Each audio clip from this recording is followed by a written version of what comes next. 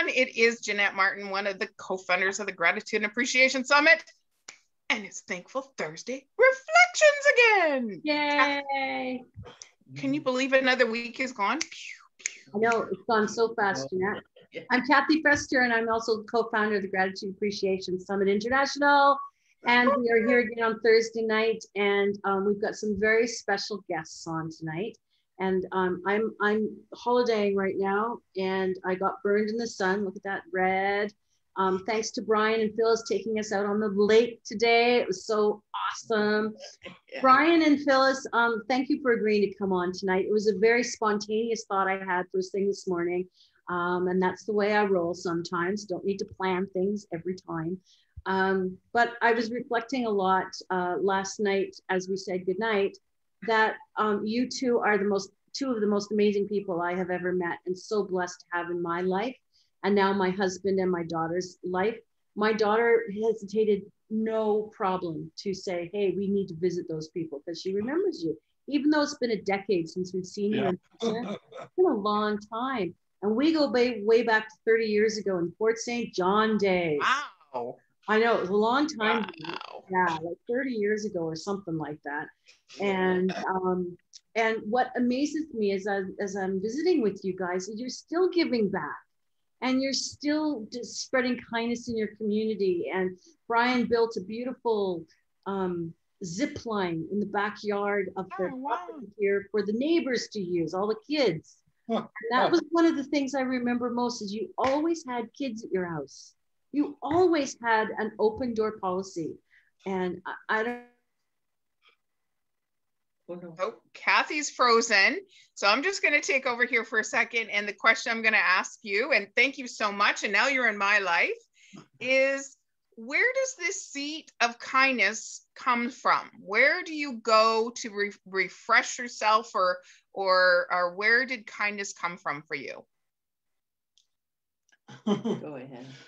Well, I don't know. It's probably just the way we were brought up. Our family was always involved with doing things in our community there, and my dad was very involved with the church. And in fact, we actually built a church together. Oh wow! It was a Blue Mountain Baptist Church in Coquitlam. It's still there.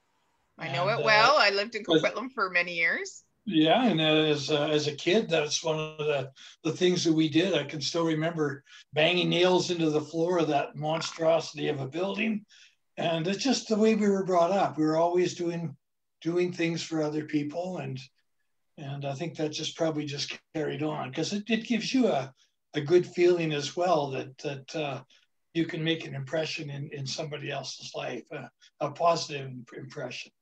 So what were your professions? Are you retired, or like what are your professions? Yes, I've been retired now for 14 years. Now 33 years as a teacher in Fort St. John. Okay. I taught science, even earth science, and really enjoyed it. That's an inside joke, by the way. Yeah. Sorry about that.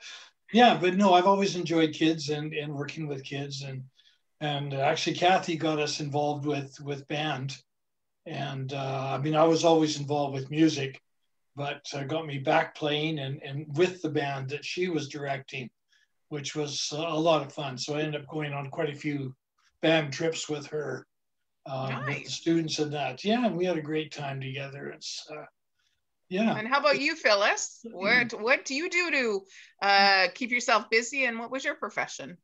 Well, my profession was a nurse for, I forget how many years, anyway.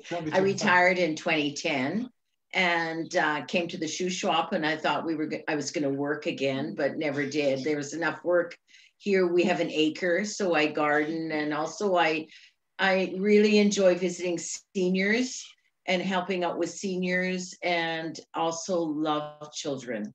I just love children, and having children in my home and doing crafts with them and baking with them, and just sharing with them. And also our faith is a big part of our life. Mm-hmm. Our faith is, we've been so blessed with so much that you need to share with what you have. Yeah. we've been very blessed with lots of stuff, and not even stuff, but friends and family, and, you know, just very blessed.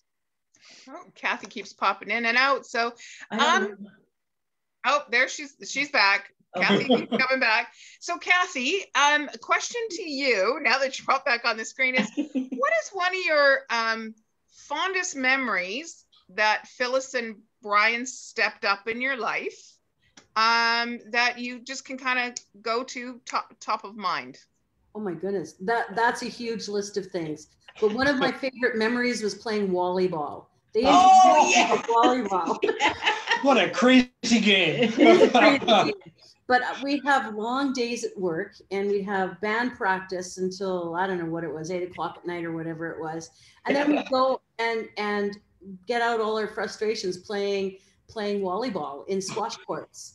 And you know what? And then going to Boston Pizza for something. Like that, you know? And there's so many memories.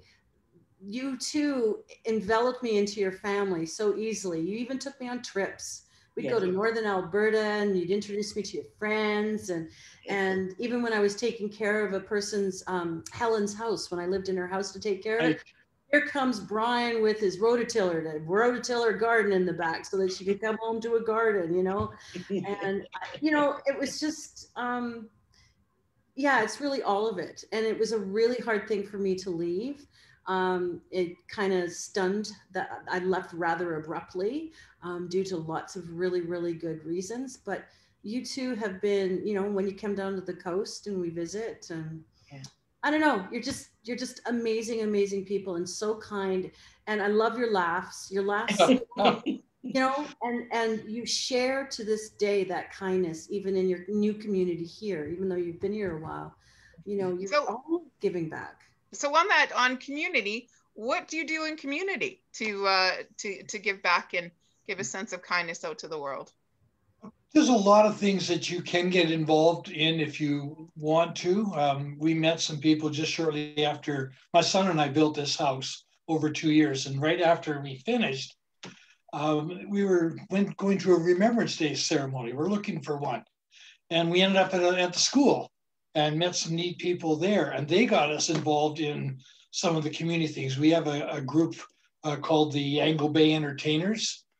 And it's a bunch of older people that just love to get out and do music together. And every 2 years we put on a show, and it's very well received all over the area. We usually do about 8 shows, 8 nights. And so you're doing this as a fundraiser for the center. And people really appreciate it. So that's really is what got me involved in the community itself. And then of course the church was just a natural thing for us that we would attend and take part in a lot of the activities there. I lead a worship team and involved with the sound production. And now with COVID, we've had to change a lot of things with, exactly. It's a lot more work, but we've managed to carry on right through with live streaming and YouTubing pro shows and that sort of thing. So it's been very busy and easy to work in this community because people are very giving here. Mm-hmm. Well, that you know what, I think that's a perfect place to leave it. Kathy, we're coming down to our time. Yep. So Brian and Phyllis, we love sending out kindness to the world, and we have a special way we do it. We put your right hand up, put your left hand up. We're not going to make you shake it all about. We're going to put your hands together. We're going to rub them together, make a heart, and pump it 3 times. 1, 2, 3. Kindness out to the world. Thank you so much for joining us tonight and sharing your stories. You're terrific people, and I wish you all much happiness, much happiness, much happiness. And Kathy, thank you for bringing them into my life. You're very welcome, Jeanette. My pleasure. And thank you for watching, everybody. And if you're watching a replay, please share something that means something to you in your community. What are you giving back to the community in kindness? And I challenge everybody to step up and at least do one thing in your community and giving back. So thank you so much, and we'll see you next Thursday. Bye, everybody. Bye.